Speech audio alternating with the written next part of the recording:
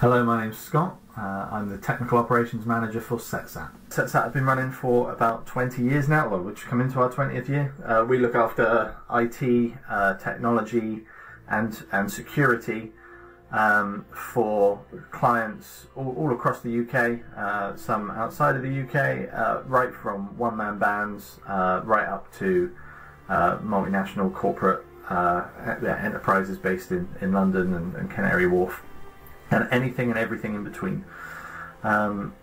So what I wanted to talk to you today was about Microsoft 365, what the product is, what it does, some of the features that are in there, some of the features you might not know about, and some of the things you're all entitled to if you use it, but also what it is. So we're going to start with the elephant in the room. You notice I called it Microsoft 365 and not Office 365. It used to be called Office 365 when it was just Office. Microsoft very recently renamed their product to Microsoft 365 because it does a whole lot more than just Office. The quickest way for me to show you some of the jazzy stuff of Microsoft 365 is I'm just going to show you a video now. That's the official Microsoft video, and then I will go into it in a bit more detail. So enjoy.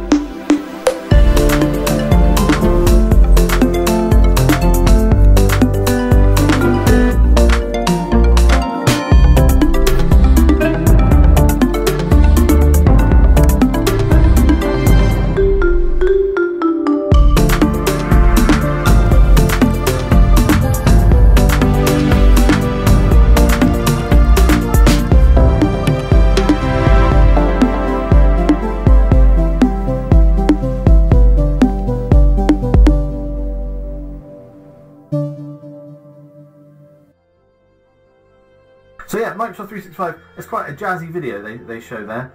I would say, well, the main reason I wanted to show that is Microsoft 365 is now a pretty jazzy product. I'm a long-time Apple fan. Obviously, I work with Microsoft in the industry, and we support both sides. But yeah, I've got predominantly a Microsoft suite of apps on my Mac and on my phone now.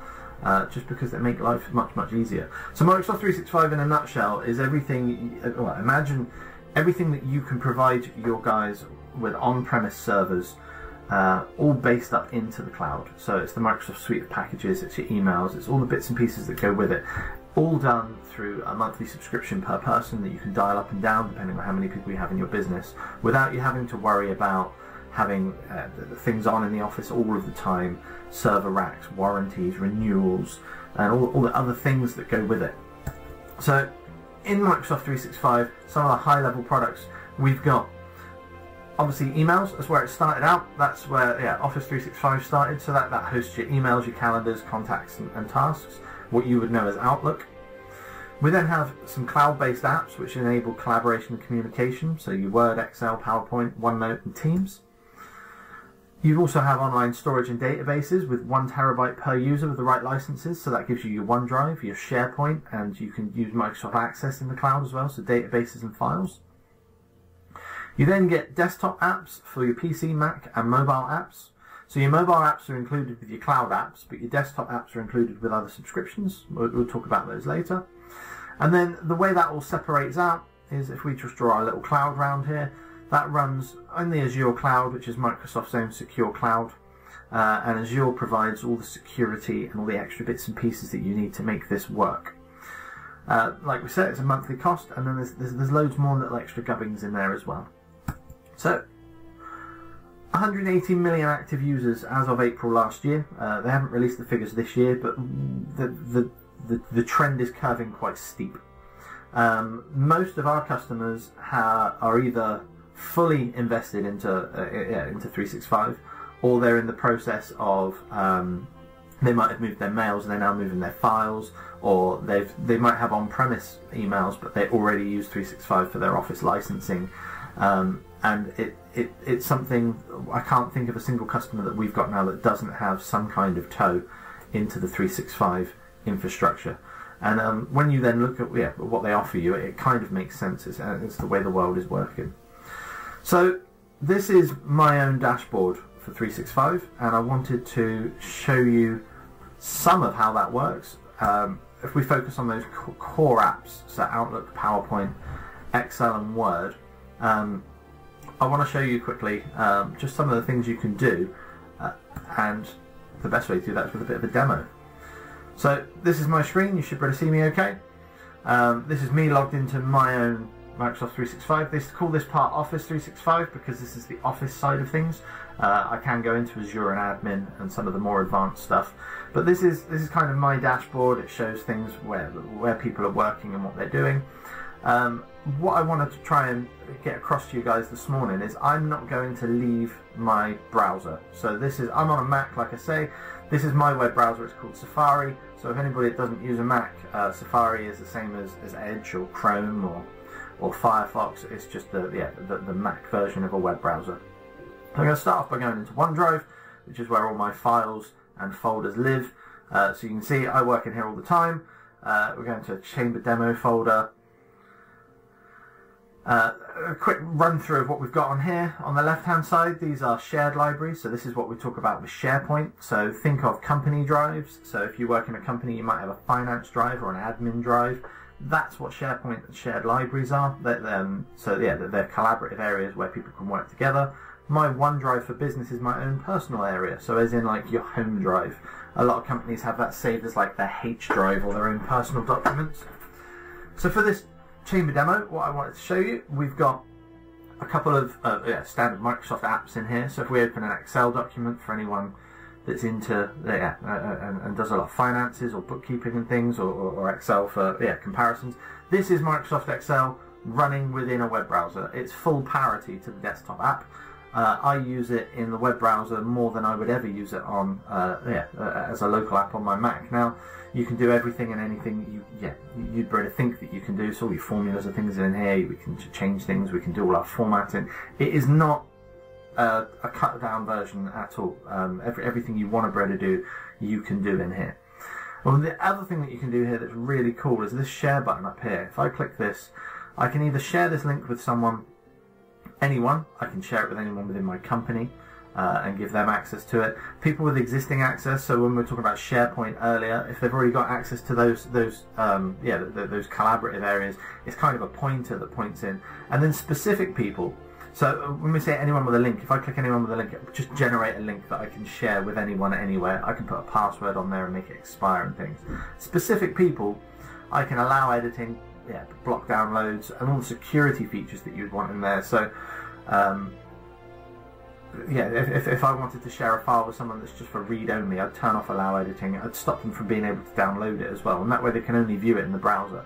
But when I then press apply here for specific people, it will ask for their email addresses. So if I was to put in one of your email addresses, you'll get an email from 365 saying Scott shared a file with you. It'll ask you to click the link. It will send you a second email with a code in there just to confirm it's definitely you. It would then let you in and see that file. So that's Excel. when we look on here, we can do the same with PowerPoint. While that's loading, let's just quickly open a Word document as well. So we've got all our tabs open across here. So there's our Excel document, we've got a PowerPoint document, and again in here, this is all editable exactly like you'd expect on a full-blown machine. We've got our share button, our comments. If we press present, that PowerPoint will take over my full screen, and I can now do a PowerPoint presentation without even having PowerPoint installed on my machine. I just click and it goes through, yeah, exactly like we'd want it to. Let's just exit that. Word, yeah, again, exactly the same. We've got our ribbon across the top here. We're in editing mode. We can do all our headers and footers and views. Now, one of the things that you'll notice when you're using this, there is no save button. And the reason being that there is no save button is you don't need to save, because you're in the cloud and you're working in the cloud. It's saving every time you type. So it's quite cool on that basis, because people that work on local apps, we have it sometimes where they might have been working on an app all day, and then they do something that crashes the system, and you've got to kind of rely on that auto recovery to bring you back. And sometimes it works, sometimes it doesn't, whereas this saves all the time. And also what it will do is if we go up here and go to version history, it keeps a nested version history down the side here. It's not going to show us much on this one because it's a new document, but what this would do is it would actually show you every time anybody's been in this file. And you can go right back in time, save out different versions, save it as a copy, restore back to that copy. You can add notes to that as well, view the changes as well. And that's all built in without having to turn those features on. So it's a really impressive little suite of the standard Microsoft apps. The other thing that's on here is if you do have the local app and you want to be able to open the app locally, if you press open in desktop app, which you can do in any of these, when you press open in desktop app, it will open the desktop app that's running on your machine, let you work on it, and when you save it, it'll put it straight back where it found it here, which is in these cloud files. These cloud files you can synchronize locally to your machine if you wanted to.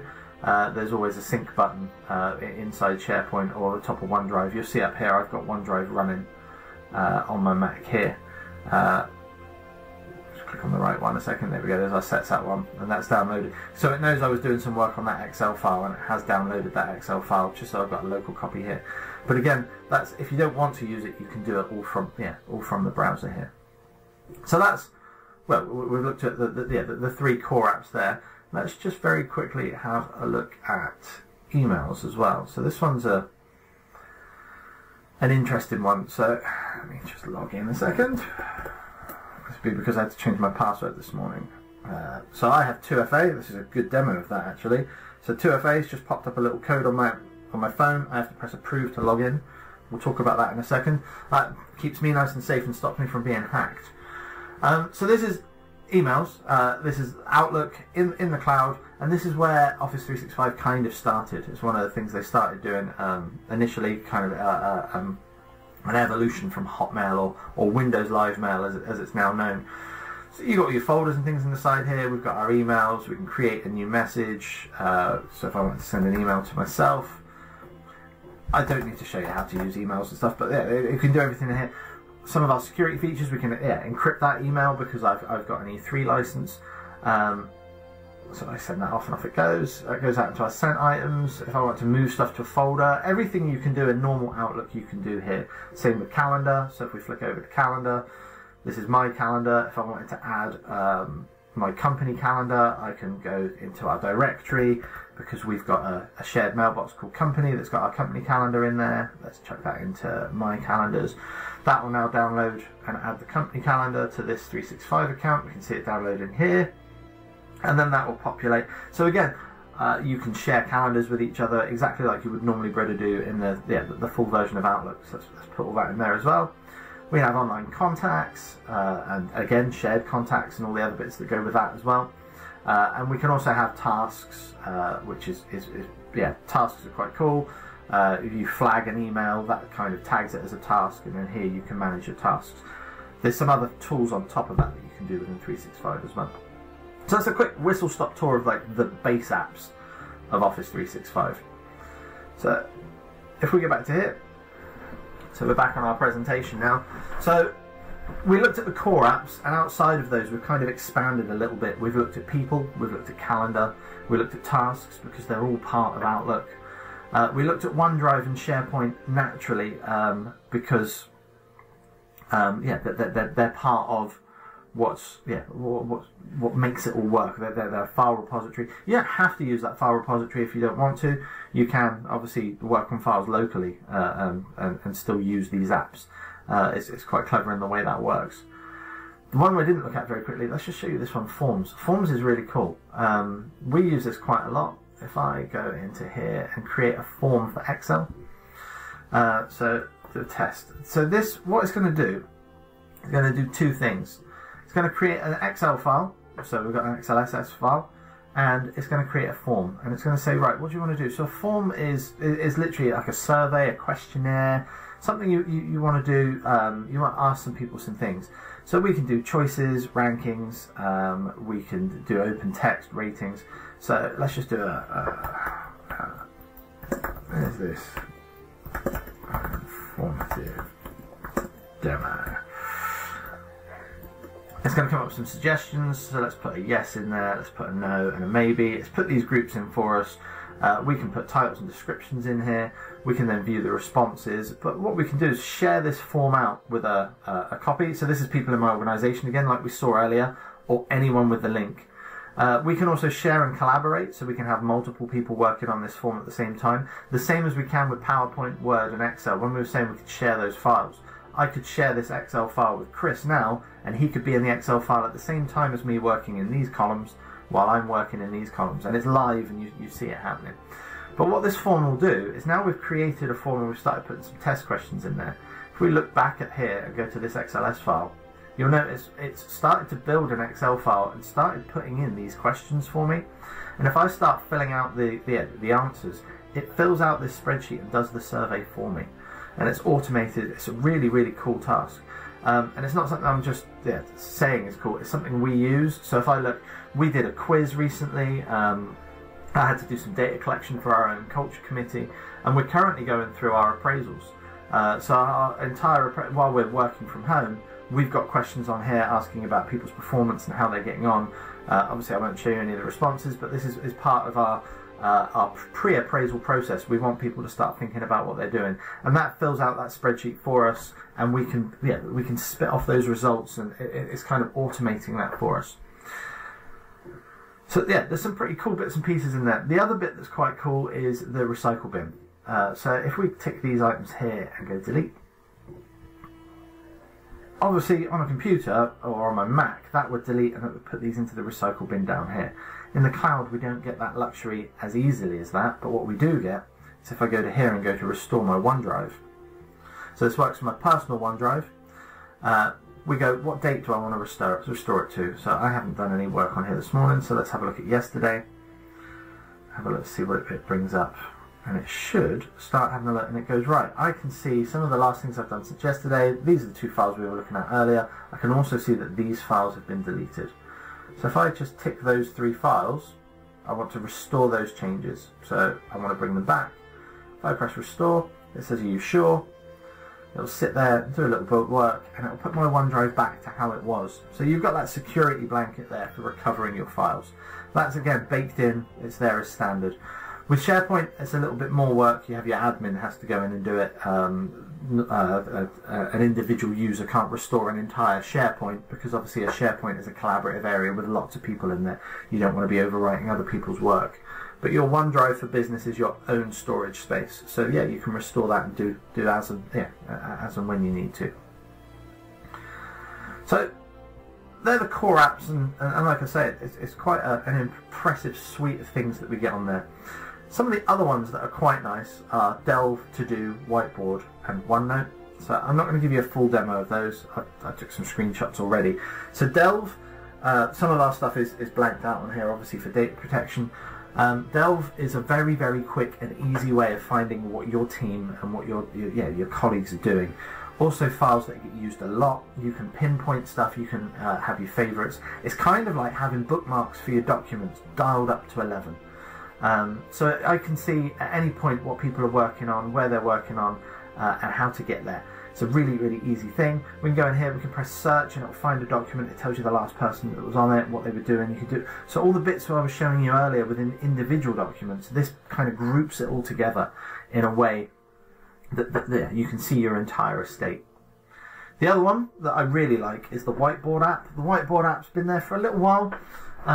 It's really cool while we're working away from home, away from work and we're working at home, but it's quite good in an office environment as well. You open a whiteboard and it lets you do anything you want to. You can draw, you can put sticky notes, you can have pictures, diagrams. You can open and install a mobile app. And how it works is when you're creating a whiteboard, that link, you can share that link with anybody and you can all be drawing on there at the same time. So it works really well with Zoom. And that's included in anyone with a cloud subscription. So it's a very cool tool. And again, it's live drawing. So if I was to draw on my mobile phone, it appears on the web browser at exactly the same time. The next one's OneNote. I'm not a big user of OneNote. I've got other tools that I do use. But there are some areas where I have to use OneNote. So we manage a lot of our ongoing projects and pipeline. I've got a project team that I work with, and OneNote's a really good collaborative area to kind of keep those notes and details. OneNote kind of works like an online Filofax, if you remember Filofaxes. You can have all your different folders, you can have all your different tabs and everything. You can have different security for each area as well, so you can have multiple books that you share with different people. You can draw, you can diagram, you can copy and paste tables in. It's got handwriting recognition that will convert to text for you. It's got all sorts of little bells and whistles in there that you can use. And again, that works in the web browser. There are mobile apps. It works really well on tablets. It works with the Apple Pencil, and it works well with Android touch recognition as well. It's a very cool tool. OneNote is baked in again with those cloud licenses. And then when we were talking earlier about your tasks, Microsoft recently bought a product called Wunderlist. So Wunderlist was a very, very good, very, very capable to-do and task manager app. What they did was they converted Wunderlist to work in the Office 365 environment. Again, it's available with anyone with a cloud subscription, and it lets you download an app on your phone, on your iPad. You can download it on your Mac and your Windows machines, but there's also a cloud-based version. But when they bought it, they managed to bake in this little feature here with flagged emails. Ignore the count on there, this is just a demo version. What this will allow you to do is if you flag an email and then you go into the To-Do app, those flagged emails appear, and you can very quickly convert a flagged email into a task. I have on my live one of these lots and lots of different folders of projects, internal tasks, folders for each of my clients, for people that I'm working on. And I simply flag an email and then go in and pull a task through. I can share those task lists with other people within the company and assign tasks to people. It's a very, very cool product. And then the new face for this is Teams. So Teams isn't new. It's been around for a good few years. But with what's happened with everyone working from home, Teams has kind of become the forefront of this. Teams is a really, really good entry level and GUI, so yeah, graphic interface for your users to be able to find all the stuff I've just shown you. So all the stuff I've just shown you is there. There are people out there that can teach you and provide training. It's something that we would quite happily do with any of our customers and show you the ways around how to do things and bits that are going to help your company. Some of that you have to go looking for. Teams, that front end, what it does is, so every team that you creates a SharePoint area, some files area, collaborative working and communications with your workforce. That front end, how it works, you log into the Teams app again on mobile or within a web browser, and it'll only show you what you need because what you've been assigned. So the teams that you're members of, you haven't got to go and find those SharePoint folders, you haven't got to go and find your OneDrive, you haven't got to go and find your calendar because it's all baked in. So again, there's a very quick video from Microsoft to show you Teams, and they do a much better job than I do. But I'll talk a bit more about it after this. Hi there.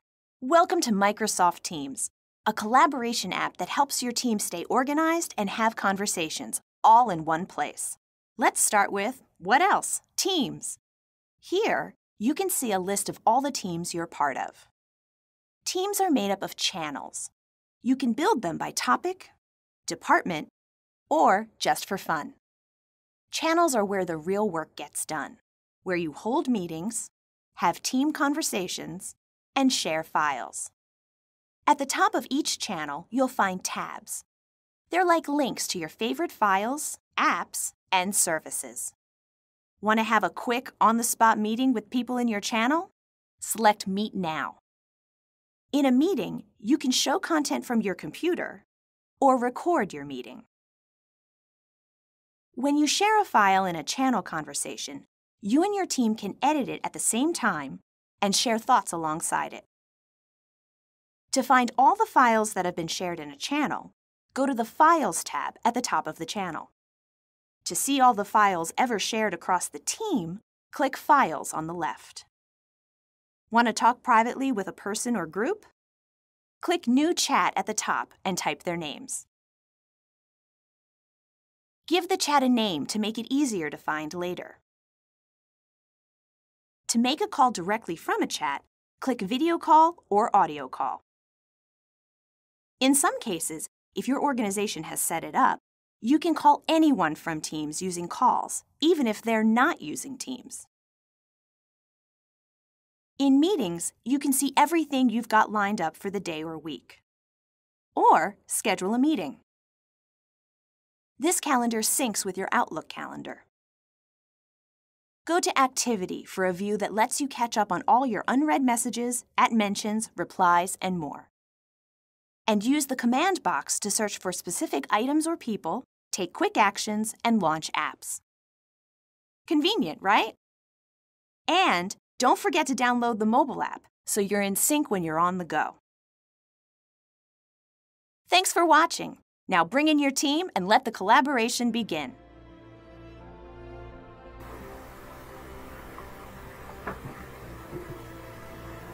So yeah, Microsoft Teams has really changed the way, the tech landscape for people while they're working away. It's a really good central hub for everything she's shown you there. So some of the bits they haven't shown you, within your teams you have, she's talked about channels. You can have private channels as well, so a big team could have 30 people in it, or more. But you could then have a private channel that only 5 members of that big team would be able to access the private channel. And that private channel can have its own tabs. So the tabs that show along the top, you can add websites, spreadsheets, things that you go to a lot. So for example, one of the ones I work in a lot is our projects. Our projects, we have a project, a scope. And we do that, it's like a Gantt chart done in Excel. We have our finances and forecasts. We have our pipeline of projects, and how that works is if I go into my projects team, all of those tabs are already open across the top of Teams, so I don't even have to go looking for the documents, to the point that realistically, unless I went looking now and you gave me 5-10 minutes, I couldn't really tell you where those documents are saved, because I don't need to, because I don't have to go looking for them. They're just there for me. It's part of my workflow. If I'm doing work on projects, I click on the projects team and everything is presented that I need to work on. So yeah, she mentioned very quickly as well mobile apps. This is my own phone. Like I was saying, I'm not making things up. I've got Microsoft apps all over my phone. I use an iPhone, but when you look on here, there's anything and everything. I've even got the Edge browser installed on there for bookmark sync and things. Some of the apps that are really good on here, obviously we've already spoken about today. The Outlook app in particular, I would say, is a better mail app than the standard built-in mail app on most phones. And again, Microsoft did the same as what they did with To Do. There was someone else that made a very, very good mail app that worked really, really well and better than Outlook's own offering. So Microsoft went and purchased that. And they're now, it's probably one of the best apps on mobile. But they're also bringing the stuff that they learnt from that app into their desktop applications now as well. You'll notice on there as well, Authenticator. When I had my 2FA pop-up earlier, my app, Authenticator is what allows me into my Office 365 account. So, the plans for Microsoft 365.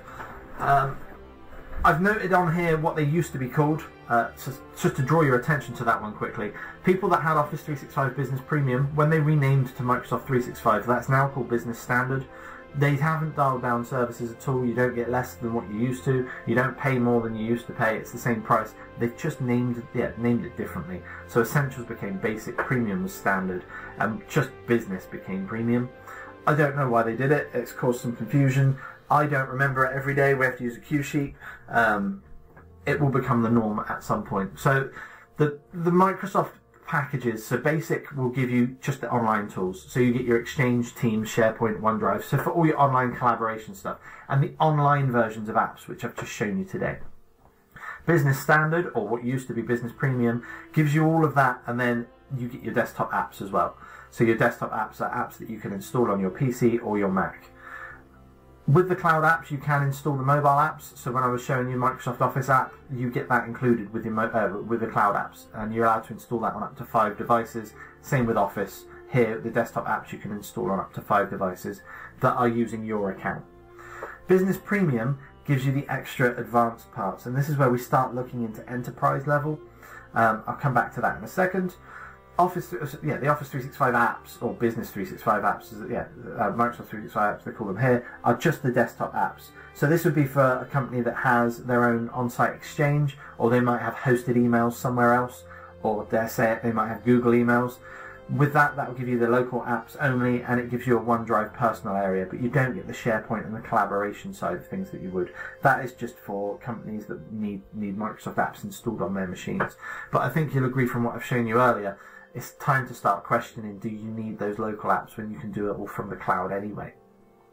And then to sandwich these, there is there's some very, very basic licenses above this, which are called Exchange Online only. So Exchange Online Plan 1 will give you a 50 gig mailbox, and that's all you get, just Exchange.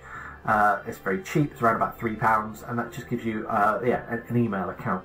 And then above this we have Exchange plans, enterprise plans. The enterprise plans are what E1 is without the desktop apps. E3 gives you the desktop apps, and then E5 brings in even more. But with your enterprise level stuff, you start getting some of these security things. So they blurred the line here with the premium. Those business continuity and protection things are appearing in normal 365 licenses now. So security is a big part of 365. Obviously what I'm talking about here is moving entire businesses into the cloud, and security needs to be paramount. The one thing you've got on your side, obviously out of the box, is Microsoft are a much bigger company than you are, and I can say that quite comfortably because Microsoft are one of the biggest companies in the world. So their stuff is secure. Their platform is spread all across the world, and they've got some of the best engineers in the world working on it. So if something goes wrong, they're going to fix it much, much quicker than you could, your own server, or a local IT company could fix your own servers. So you've kind of got that fallback. They do have outages, it's not unknown, but so do businesses with power cuts and internet outages. Those outages are very short, very swift, and dealt with very, very quickly. The security side of things, so these products here, let's talk about the security of 365. So what I showed you earlier, 2FA, MFA, it's called multi-factor authentication or two-factor authentication. For people that don't know what that is, it's a really simple explanation. If you don't have it on and I guess your password, I can get in your account and wreak havoc. Not that I want to, but someone else could. Someone could target you, they could send emails to people from you, they could rob bank details, they could do all sorts of things.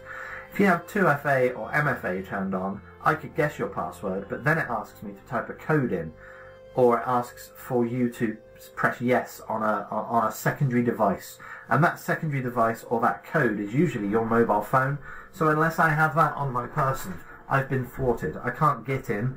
If you suddenly get a pop-up on your phone saying there's a 2FA code, and you know it wasn't you, you can change your password as an extra security measure, but you know without that 2FA they're not getting in.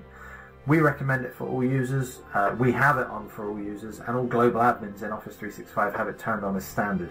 It's something that you cannot turn off anymore. It's something you should be doing, and it's not just for 365, go and do it for other stuff. Have a look on our website, we've got a really good article written about MFA and why you should use it. Advanced threat protection is something you can add to normal licenses that don't have it included, or when we start looking at the premium licenses and the enterprise level, it comes with it built in. So advanced threat protection is it's going to start monitoring and checking your emails. It's making sure that it's dialing the spam protection up to 11. It's making sure that the email that you get from a guy in your company, let's say his name's Dave Saunders, if you get another email from someone called Dave Saunders, it's going to flag it as it could be a spoof attempt, and it's going to start looking at those and start looking at attachments in your emails and using built-in antivirus from Windows Defender to check that those attachments don't have viruses and things.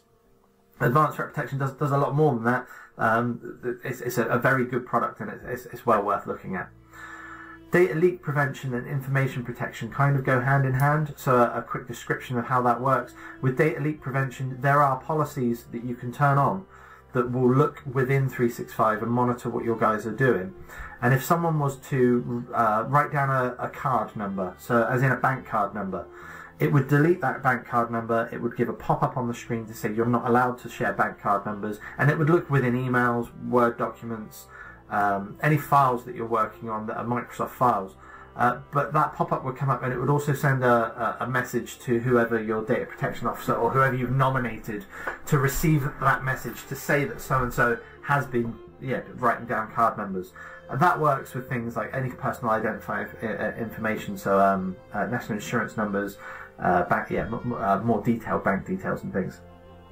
Information protection is kind of the next level of that. You can turn on that certain people in your company are allowed to share things with external users. You saw some of it earlier, so when I share links with people, do they have permission to be able to download those files? Do they have permission to be able to edit them? Do I want to be able to encrypt my emails end to end? So if I'm sending an email to a 365 user, it's automatically encrypted because it doesn't leave the 365 platform.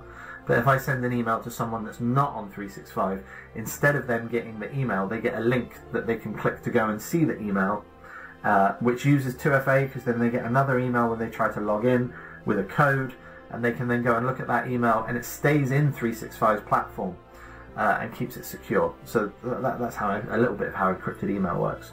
Policies and security permissions. Well, we have policies about what devices are allowed to connect to Office 365 or Microsoft 365. Security permissions, people are only allowed to access what they're supposed to be able to access. That's where Teams works really well.